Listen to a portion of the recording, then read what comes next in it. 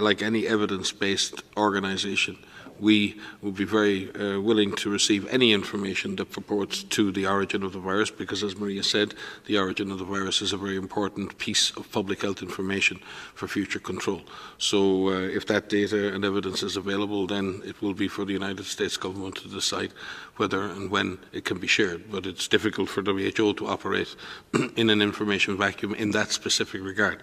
So we focus on what we know, we focus on the evidence we have, and the evidence we have from the sequencing and from all that we have been advised is the virus itself is of natural origin, and we need to understand more about that natural origin, and particularly about intermediate hosts.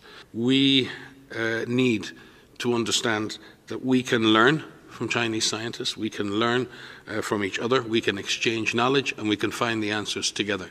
If this is projected as aggressive investigation of wrongdoing, then I believe that's much more difficult to deal with. That's a political issue. That is not a science issue. We see scientists in China communicating, collaborating around the world right the way through this pandemic. We would like to see that spirit continue, and we would like to see scientists at the centre of the exploration of the source of this.